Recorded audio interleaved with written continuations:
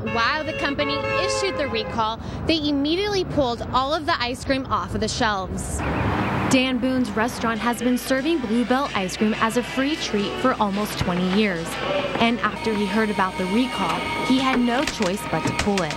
They manufacture the ice cream made from cows, and the cows apparently is what grew the Listeria, not necessarily Blue Bell's fault. Blue Bell's decision to pull all its products comes after 2 samplings of chocolate chip cookie dough ice cream tested positive for a bacteria called Listeria.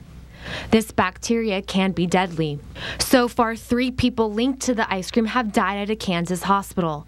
There are also 2 other cases in Kansas, 3 in Texas, 1 in Arizona, and 1 in Oklahoma. Dr. Earnest Stroupe from Trinity Mother Francis says that Listeria is not a common bacteria, but can be very dangerous. Essentially, Listeria is typically not a severe illness. It usually can be self-limited, but if symptoms become very severe, then that's when they should seek medical care.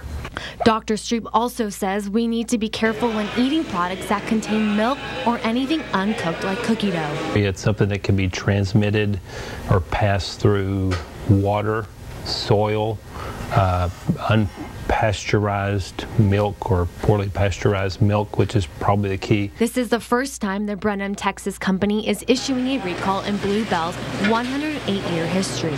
Blue Bell says it will continue making ice cream, but will not release any more until every product is tested and confirmed to be Listeria-free. Now, if you have any products at home in your freezer, you want to make sure not to eat them, so you can either throw them away or take them back to the store where you had purchased the products for a full refund. Mike and Jillian, back to you. All right, thanks, Jacqueline. You know, a lot of people have it in their freezer around East Texas. Blue Bell will initiate a test and hold procedure, as it's called, for all of its products. What that means is that any product will be tested first, and it'll be held until the ice cream is shown to be safe.